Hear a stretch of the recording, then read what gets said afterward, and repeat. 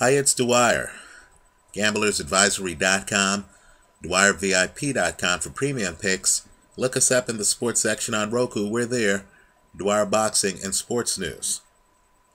Let's talk pro basketball, All-Star Weekend, the three-point shooting contest.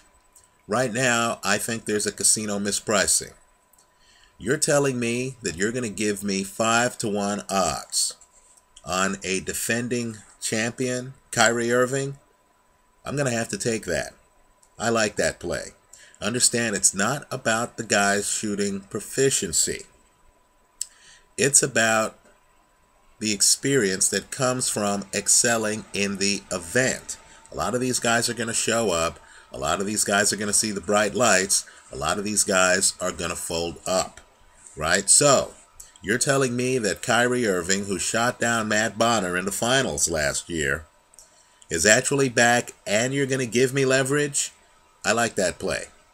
I'm going to hedge it with Steph Curry, right, who is a pure shooter, right? He's the favorite.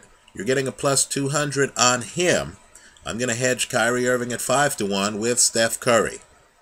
For hardcore gamblers, a further dark horse, in my opinion, is Minnesota T-Wolves center Kevin Love, right? That guy can flat out shoot. Okay, so those are the plays I like.